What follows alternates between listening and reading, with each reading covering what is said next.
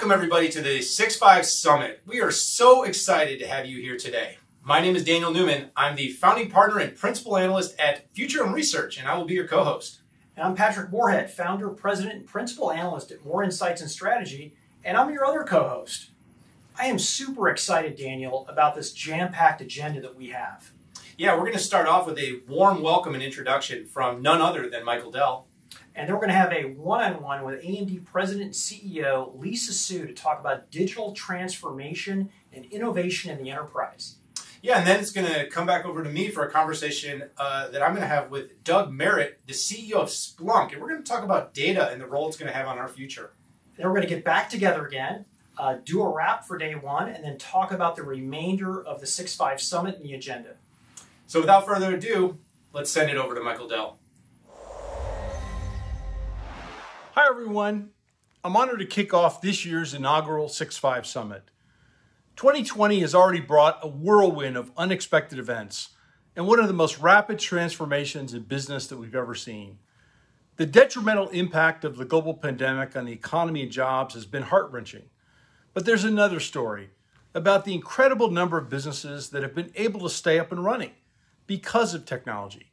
We found new ways to gather, to meet, and to conduct business in a world that is seemingly digitally transformed overnight. What would have taken months or decades is now happening all at once. This is an enormous opportunity for the tech industry to step up and take an even greater leadership role to support our collective future. From next wave technologies like 5G and AI to important discussions on healthcare, diversity, and sustainability, we are positioned to lead the charge, to be a catalyst for a better world where technology keeps us more secure, more connected, and more informed. The world is not going to slow down. These last few months have accelerated us to a future where technology is the backbone of the new normal. The 6.5 Summit focuses not just on the products and services of the tech industry, but also on the vision of technology and how we can harness its power to help businesses be more successful and to make the world a better place. Dan and Pat, I'll turn it back over to you. I have to say, I always love to hear from Michael Dell. Yeah, it's just terrific to get someone with so much experience to share their perspective during these times we're in. Well, and speaking of experience, our next speaker up is AMD CEO Lisa Su. Yeah, I have to say, when I heard Lisa was joining us at the 6.5 Summit, I was thrilled. It's been incredible to watch the revitalization of AMD since Lisa took the helm. So let's run over and watch my interview with Lisa Su.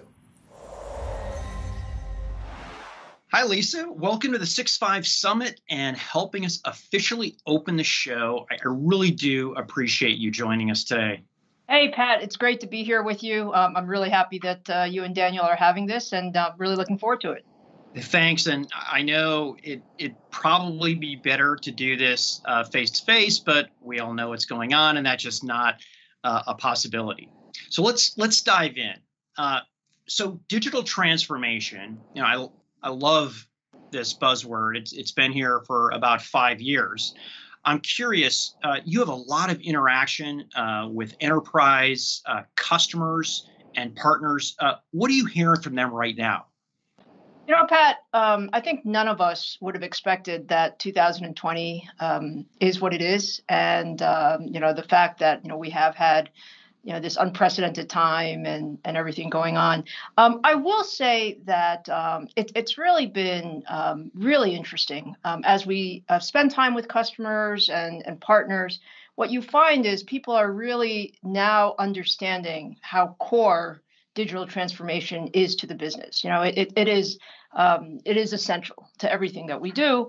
And it gives you a real appreciation of the technology that we're working on and what we can do with it. And whether it's work from home or schooling from home, or it's, how do you connect? I mean, frankly, I connect with more customers now than I did, last year, just because I've cut out all that travel. And, it's become acceptable for us to do, video chats and conversations. So I think the fact is digital transformation is here to stay. I mean, the pandemic will come and go, but the abilities that we have, the efficiencies that we gain, the capabilities that brought in are what makes it so important to everyone, really.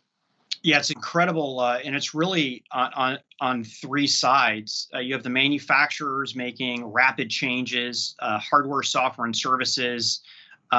You have the customers, the end users who had to get used to this as well. And then you had IT and the businesses all having to move at the same time. It's been incredible. So I think we all have personal examples. We talked a little bit about this before of how to pivot from working, learning, and I like to add governing from home. Has caused huge shifts in behavior. Not all of them easy. I'm curious, what are your thoughts on those that are fleeting, let's say in the here and now, and those that stick after, let's say, we found a vaccine and people are comfortable and safe to go out? What is the new normal? Yeah, so look, I've been incredibly impressed at what, frankly, all of us have been able to do. I mean, if I just take, AMD, for example, we have about, 12,000 people, and we pivoted, like many of our, tech peers, to work from home for about 90+% of our workforce in, like a minute. And, the fact is, the products are still getting built, and we're making tremendous progress on the roadmap. We're spending a lot of time with customers. We're spending a lot of time with partners, and I think that's true for a lot of tech. We've really been able to move very, very quickly to let's call it the current normal. Now, that being said, Pat, I'm a big fan of in-person activities. I like seeing people. I like spending time with people. I think there is a desire, for us to return to more of a balance. So yeah, we may not travel as much as we did in the past, but I'd love to see you in person. And we're probably like whatever 5 miles away from each other, but we're doing it on video. And I think what it has put a premium on is the relationships and trust that you have built, over time. Because, in this sense, we are all truly in it together. I mean, I can't tell you, how many new relationships as CEOs that we've built. There are lots of opportunities for us to get together, whether it's on Zoom calls or Microsoft Teams or WebEx. But there's a lot of opportunities for us to come together and really, solve some of the larger, systemic issues. And so, one of the things that I like to think about is the better normal. So, we keep talking about the new normal. Let's talk about the better normal, which has perhaps, a little bit more balance than we had, a year ago. I 100% agree with the assessment. And it's funny, early on, I really was thinking personally that this new normal meant we're just not going to be getting on airplanes. Then over time, the amount of time not actually seeing people face to face and the strain on relationships, either building them or improving them, reality hit. And I agree with you. I think there's going to be just more flexibility here, a little bit more of a blend. If you look at governments who really never govern from home, that's the biggest difference. I think more employees will get choices, but I appreciate those comments. So I'd like to shift to high performance computing. Really been in the limelight lately, if nothing else, for scientific and medical reasons, either looking for a cure or helping people get better. But high performance computing is more than just for medical research. It's really very valuable to CIOs as well. Many of those who are on this call today, can you talk a little bit about the applicability of high performance computing for them? Yeah, absolutely. So, high performance computing is, sort of our mantra at AMD. It's all about how do we push the envelope of what computing can do for you. And at the very, very high end, it is these supercomputers that are being used to help with COVID-19 research or a whole bunch of other things. But when you take the technology that you develop for high performance computing, that's high performance processors and the interconnects and all of that stuff, what you're able to do is really address a whole number of workloads. And again, from the very complex simulation based workloads, whether it's for finance or for for research, to now and Pat, I know you and I have talked about this a lot. This whole hybrid world that's existing. So the idea that many businesses will have both their on-prem computing as well as what they can do, in the cloud, and the cloud variety that you have now, that's optimized for different workloads, allows you to do a whole bunch of different things. So I think the main point is one would be surprised at how much computing has changed and how much we can do now. I can tell you, even in our own case, we were very much an on-prem type company. Thinking that, hey, when we're doing our products, we want to do everything in-house. But the cloud environment has proven to be very, very flexible for us and for many of our customers. Yeah, it is interesting, and I'm sure you've seen this over the last 30 years. It always seems this, we're looking for the killer app, and then we find it, and then we question the value of hardware. And we hit things like machine learning and big data analytics. I haven't heard anybody ask why I need all this performance for about 5 years. And I think that's great for the industry, but I think it's great for enterprise outcomes as well, because we're just smarter. And it's not just the highest end elite enterprises, it's everybody. It's been democratized. And I have to give you a lot of kudos, Lisa, for democratizing for so many people high performance computing.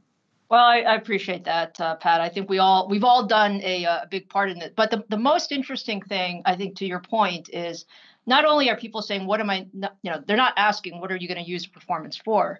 They're actually saying, I need more. And it's, you mentioned, machine learning and big data analytics. I think, the feeling is we're still at the very infancy of what we can do, with those technologies, and we're all learning, in the process.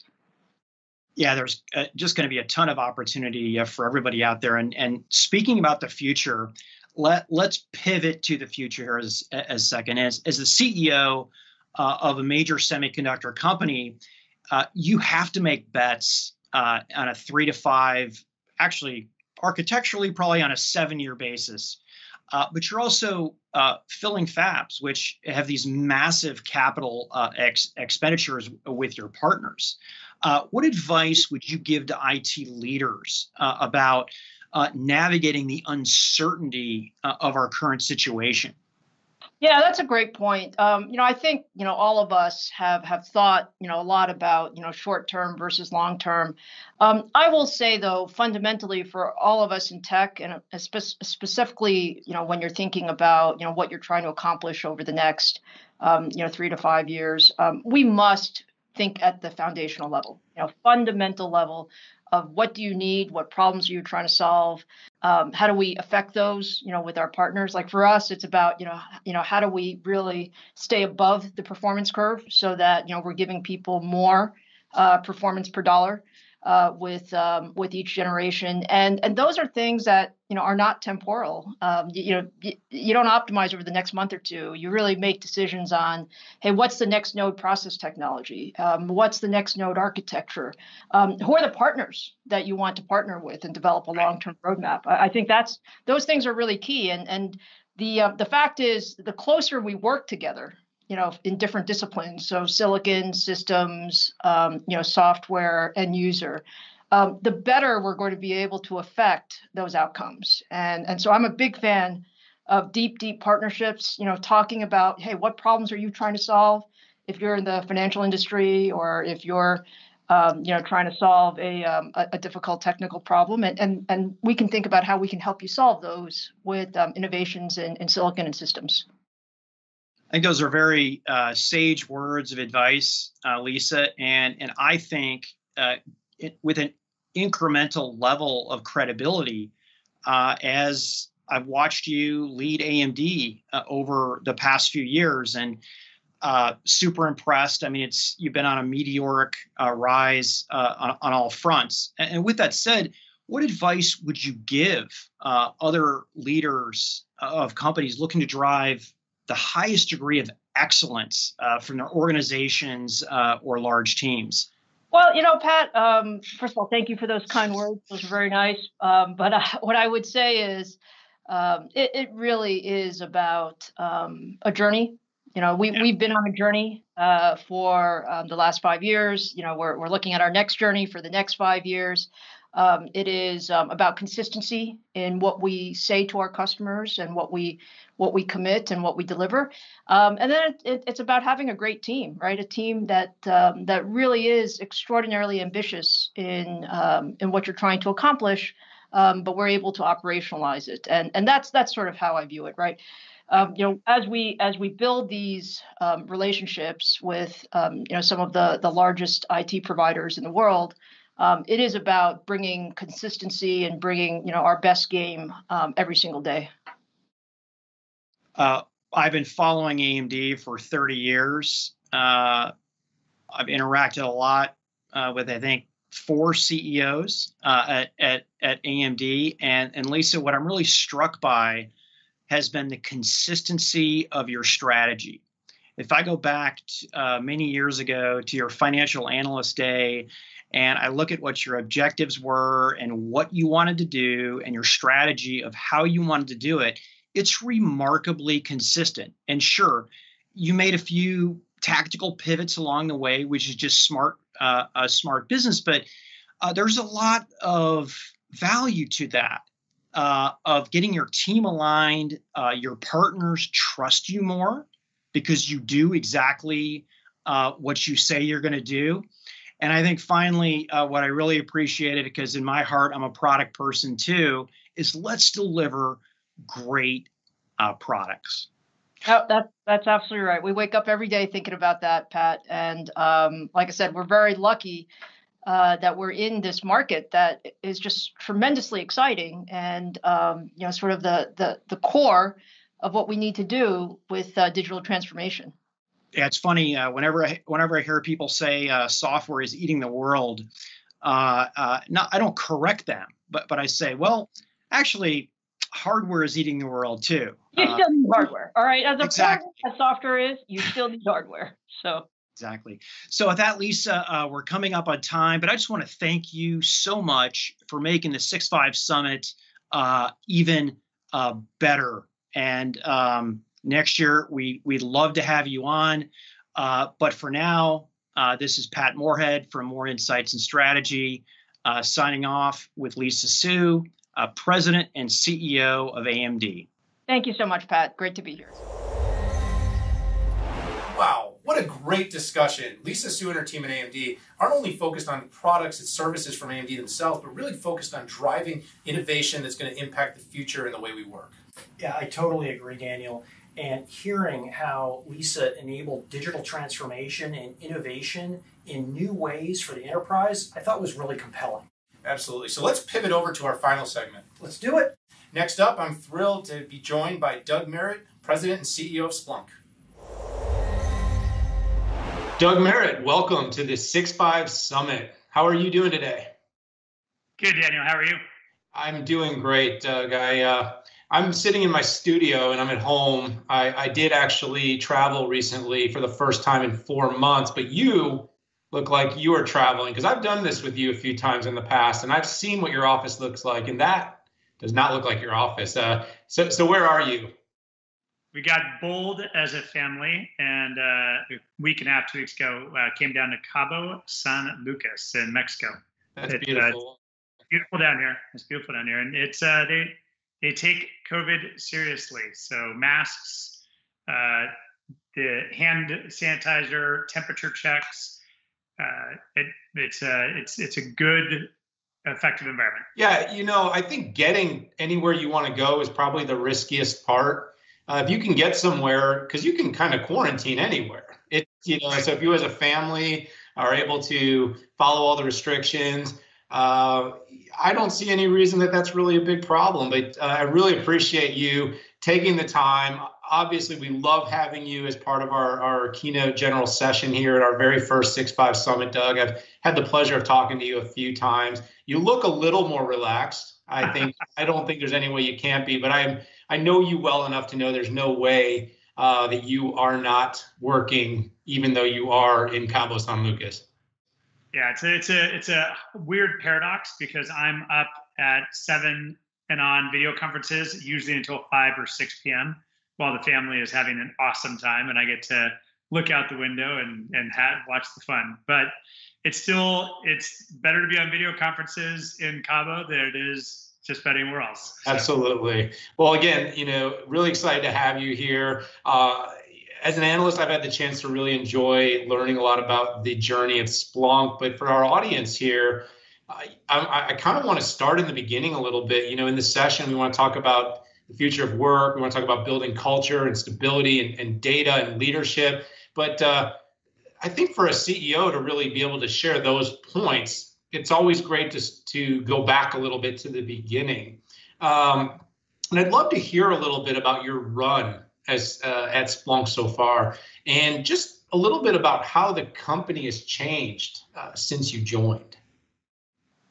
It's been a really, obviously, a fantastic journey that I'm just so thrilled to be on.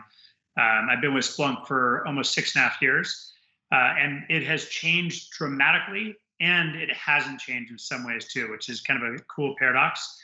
When I came on board, we had just finished a little bit over $300 million in revenue. And last year we closed at 2.4 billion. We were under 1,000 employees. We're over 6,000 now. We're now we have sales in over 100 countries, so a much bigger company. But what I like about Splunk is the core of the culture and the attitude and the orientation still, to me, feels very, very similar. The way it was described during my interview cycle was, we are a builder, doer culture. We're kind of blue collar. We roll up our sleeves. We are so excited to get stuff done. We'd rather undercommit and overdeliver. Low politics. People are honest and forthright, and I believe that's still the case with Splunk. And I think that culture has been one of the foundations that has enabled this ridiculous amount of growth and huge product expansion and massive business transformation to actually happen, and still it happened well, and still I retain our identity and a lot of our camaraderie and closeness. Yeah, it's interesting you point all that out. I've been to your offices, I've spent some time, and I'll say the company never feels as big as it is, which I always think is an indicator of a warm culture. And we work with a lot of great companies, and so the feeling when I've been on campus, and obviously that's been a while now for even you, was always very, very much that way. And I always enjoyed all the snacks, by the way, the top floor with the beer and the all the just the great end of day snacks in the game room. That's very San Francisco, very Valley-ish, but I can see what you meant. But I also, just while you're talking about change, you also, it elicited a lot of meaningful change. Even recently, though, you mentioned the business model changes. You mentioned the way people consume. Open source, going from being more proprietary to open source. Can you just touch on that a little bit? Because I think those have been sweeping changes and have really been more like the last 1 or 2 years. Those have become really out in the front. Yeah, we started this whole series of changes. It actually was part of my interview cycle as a CEO, which was almost exactly 5 years ago. So the idea of where we were, where we needed to go, I think has been pretty clear for a while.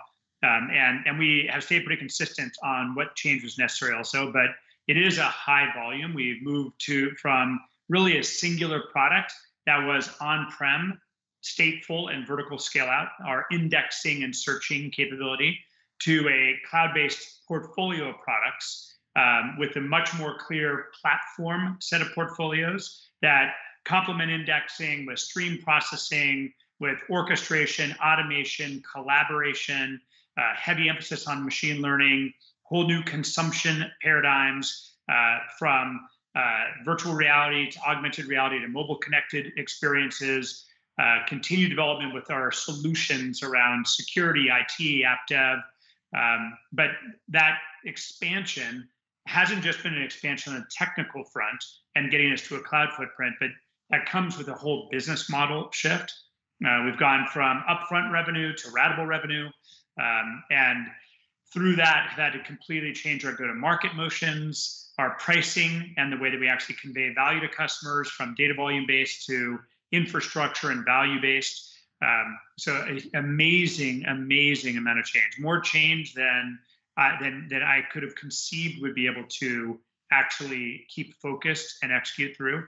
And it's one of the things I'm so proud of our amazing employee and board and customer population to go through and to support. Yeah, there must be a lot of great advisory, Doug.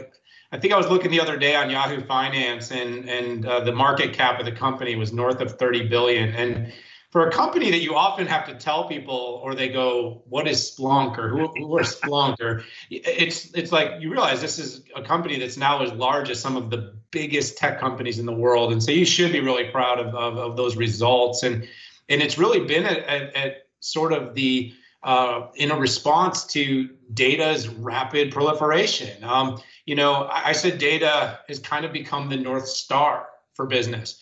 And Splunk, you find yourself as an organization at the center of this discussion. So, I'd love to hear from you. How has the use of data changed the way that you lead and that you build the business at Splunk? Yeah, it's a great question, and things like market cap are interesting because you're never as good as the market cap says. You're never as bad, right? They go up and down. They're out of your control. But the fundamentals of what we do, that is important. That's lasting, and we have been at the forefront of the big data movement back before people even knew to call it big data, and I think we continue. One of the things I'm really proud of with Splunk, before getting into how we use data and the thoughts around data, is our willingness to push the boundaries beyond what we are comfortable with and already know. Going back to indexing was really, really important in search. Being able to lean forward with stream-based processing, streaming machine learning, integrating a whole host of open source componentry, from Kafka to Pulsar to Flink to Spark to Kubernetes. That willingness to look outside through a customer lens and try and really stay close to what are the important use cases and value that a customer looks for, and then come back to, now, what do we have to do to get that done? And the usual response would be double down on what you know and do so well. And while we continue to, I think, double down and improve the kernel of what Splunk was, we also have been very open to expanding across that data landscape. So whether it's data in motion, data at rest, data stored in other systems, or a whole host of different algorithmic capability to drive higher value through the platform or through the solutions. Data from our customers, data from the industry has been our primary focus to make sure that we're progressing the fundamentals of the company in the right direction. Yeah, and what we've been through in 2020, which in January, there were some fires, and we thought that would be the hallmark of our year. And boy, did that not end up being the biggest moment. But the pandemic, and you can't really have a conversation and not talk about it. It's still, in parts of the world, including here in the US, a really big topic that doesn't seem to be going anywhere anytime soon. But your story, I had the chance to talk to you about this, serves as a really great example of using data to drive and inform your own decisions. Because if I recall, you basically had about a 2 or 3 day window at most to decide how you were going to run your business when the San Francisco in that whole area kind of came to a grinding halt. I think we reacted pretty quickly in the Northern California shutdown, but we've got such a talented group of folks across Splunk, and our facilities and risk management and government affairs teams have been hard at work from the end of December to early January, given our footprint in China, in Japan, in Australia, and Singapore and Korea, working with the pandemic and trying to get a view of what was happening with the pandemic. And we'd had to shut down many of our Asian offices before we even had an inkling that was going to happen in America. So the willingness to turn to data, see what was the data saying across Asia on what was appropriate for the safety of our employees, and what were the governmental policies, and how do we very rapidly understand the location of all the employees and the health of all the employees. We'd had a few iterations and practice sessions that when it came to a bigger chunk of our employee population, 50-ish% in the US, we were able to act very quickly. It still was a lot of heroics across the entire spectrum, HR, facilities, the IT team. While we've all been able to work just about anywhere, making sure that everybody works now remotely, like for every other company, the ability to spin up VPNs on a massive basis to expand our cloud footprint and our apps footprint was a really fascinating thing to watch the IT team actually turn to Splunk so quickly and actually develop a set of solutions that now many customers are using to help accelerate remote work, all the way down to being able to ping and understand the quality of Teams or Zoom or WebEx sessions, as well as the health of VPN, and on both the security basis and an overall resiliency basis. So data definitely helped us a lot in going through the iterations, being crisp in decision-making, and it's still what we're turning to in every single office around the world to try and guide ourselves on what is the right set of decisions and protocols in a really, really dynamic situation. Yeah, and I bet when we look back in history on this, we're going to see a big differentiation in companies that acted and responded with data and companies that didn't in terms of the outcomes. And it's early days, because as much as we like to think we're seeing the outcomes, we're still in the very beginning. It could be, I mean, this hasn't died down yet. So we could have another 6 quarters, 8 quarters, maybe even more, where this is still going to have a very lasting and material impact on business. So you mentioned a couple of things that actually kind of takes me where I wanted to go, though, because you kind of talked about, I mentioned San Francisco and California, but you're a very global company, like most of the companies involved here in the 6.5 Summit. And so while even your ability to react and respond to a market, the data had to enable you to react and respond to many markets and make decisions for a company about how to continue to act local and think global. I'm hearing more and more about some return to work in other parts of the world where this virus has subsided more successfully than it has here, which means new sets of data, new sets of decisions. And culture, which is kind of where we started, is a driving force. It's going to be a driving force in your business's success. And of course, going remote, the team all got together, made it work, has continued to sell and grow and hit numbers and drive that market cap that's either too good or not good enough. But now you got to think about culture, because a lot of the power that built you to where you were, for a short period of time, people can react and live in uncomfortable and different environments. But what ends up happening is over time, it can have a drag coefficient on your business and your operations. And so whether you bring people back at some point and in different geographies are just one example of this, but you've got to be making some key decisions about how to change the culture to sustain whatever the artifacts are of COVID and the pandemic, while concurrently, being able to double down on the stuff that made the company grow and succeed and have all those successes that you talked about at the beginning of this conversation. So I made a lot of points there, I realized, but how do you make decisions now to decide what do we go back to, what do we not go back to, and how do we make this company continue to have the special ingredients that got us to where we are? Yeah, I mean, I think first order principles are so important in framing any type of decision. And one of the first order principles that we continue to guide ourselves around is we've got a strong belief in the competence, capability, intelligence of our employee population. So while we continue to look at data around the world, and I agree with you, I actually think that we'll be adjusting and continuing to iterate on how to live with this virus for much longer than people predict. Even if we wind up with some type of vaccine, viruses mutate. There's going to be a constant readjustment. So how to live with the virus, I think, is a much more important set of conversations than how to kill or stop or extinguish the virus. I think that cat is likely out of the bag. When I look at things like case count, that's an interesting metric. Is that the right metric? Is the right metric?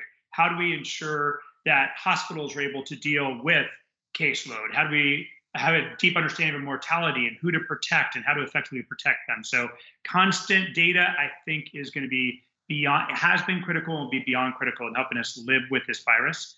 But within the Splunk context, there are very different policies around the world. Australia has got a different situation than Japan does, which has a different situation than Germany, than Sweden, than Denmark, than France, than US, than Canada, than Mexico. And we've got people in all those different locations. So it is a difficult problem of making sure that we stay on top of the constantly shifting legislation, policy, the artifacts of data around the health and capability and safety within those different regions. And the grounding principle for us is let's make sure that we expose that information, that we adhere to local approaches and support local governments, but then expose that information to our employee population and trust our employees. We don't know what the situation is across 6,000 employees for every single one of them, and we shouldn't know. We can give them information. If I think about the foundations of data, there's 4 principles that we evangelize: transparency, openness, collaboration, and diversity of data. And if you take that approach with the employee population and make sure that they're informed and that they're able to make effective decisions, and you adhere to local policies, now I think for us, at least, we got a more winning combination. People that are informed and feel comfortable coming to an office, they should be able to go to the office. People that have that same information are not comfortable and have different situations, they should be able to work from home. And that extends to our partners, to our customers, because it is an ecosystem, and it's not just Splunk employees we have to worry about. We got to think about the broader landscape. But I think having first order principles on data, having first order principles on culture and how you make decisions is always a good place to start to make sure that there's consistency for the people around you in how they should be reacting, and how comfort in how you react and how they react and how the interaction actually works or doesn't work between the two. Yeah, and I love that. And you sort of almost trickled into what I was going to ask you last, and we only have a couple minutes, so maybe I can just get you to provide a little extra context to this question. But you talked about the lasting impact that the pandemic is going to have on business. Stability is actually probably the next big step for driving the industry and enterprises forward. Growth is a great thing to think about, and some companies can think about that now, but stabilizing the environments, bringing the culture back, getting back to innovation in this sort of post-pandemic, it's not really post, this ongoing pandemic world, you got to balance. And I think it's 3 things. I think it's data, I think it's innovation, and I think it's culture. And so if I could just have you touch on this as one final question before I let you get back to your trip. How do you approach these 3 things and maybe balance them with both humanity and technology? Yeah, I mean, I think the really interesting part for all of us is we're not going back. This whole concept of, and you can see it in the different political landscapes around the world, the way to go back to what we're comfortable with. From everything we can tell, time has one direction. So you got to figure out how do you move forward. And I think there's so many opportunities through this pandemic and through the continuation of this pandemic for new ways to make sure that you're able to gather data, new ways to make sure that you can continue to innovate and collaborate and have a strong network of people, and new ways to continue to build culture. This morning, we have been going through a whole series of exercises, first with executive staff, and now we're starting up across the company on where do we see the culture today and where do we see it going. And we had one of those, really cool, typical, hey, let's get together as an exec staff and review where we are and talk about our individual styles. And those are always in-person sessions. We had a really successful virtual session where we were very intimate. We reviewed our own personal styles. We reviewed the culture of the executive staff, how that was likely to reflect on the culture of the company. And that is a totally different way of looking at data, of thinking through innovation to continue to drive the company forward, and evaluating and enhancing and doubling down different parts of the culture. But it actually worked in a virtual scenario extremely well. So I think we will all keep inventing ways to move ourselves forward, our families, our communities, our countries, and our companies in the face of very different interaction patterns than we once relied on pre-February or pre-December if you're in China. Yeah, no, I really appreciate it, Doug. It's the human in the loop of data and leadership. And I know that's an AI term, but I mean, this is a geeky event. I hope we have lots of tech lovers out there that enjoy that kind of terminology. But what I mean is it's really taking the best of empathy, empathic leadership. It's using all the data and it's applying it. It's applying it across your business. I do truly believe that the winners and losers will be defined by the companies that are able to employ data most successfully, utilizing the most useful data while concurrently never forgetting that behind all that data and every single number are people, and empathy is going to matter a lot in terms of driving the future. Doug Merritt, CEO of Splunk, I want to thank you one more time for joining me here at the 6.5 Summit. Daniel, thank you so much for having me on, and look forward to future continued collaborations with you and the team. Thanks, Doug. Well, Daniel, that really was a great conversation. It's been incredible following Splunk and their journey to enable their customers to take advantage of the biggest data out there. Yeah, AI, big data, ML, analytics, these are really important topics. And companies finding a way to extract as much value as possible from their data, it's an imperative. Yeah, absolutely. You're right, Daniel. So that wraps up our first opening session of the 6.5 Summit. But really, Pat, it's just the beginning. That's right, because tomorrow we're going to be bringing 30 videos live. We're going to have product sessions. We're going to have keynotes, and we're going to have spotlight sessions. And here's the thing. If you can't arrive as your calendar aligns, you can watch the videos whenever you want. Yeah, so please join us tomorrow back here at the 6.5 Summit with so many thought leaders, so many great topics. We are sure there are going to be interesting segments that you are going to want to capture. I can't wait to see you tomorrow. But with this, we've got to call it a day. Bye now.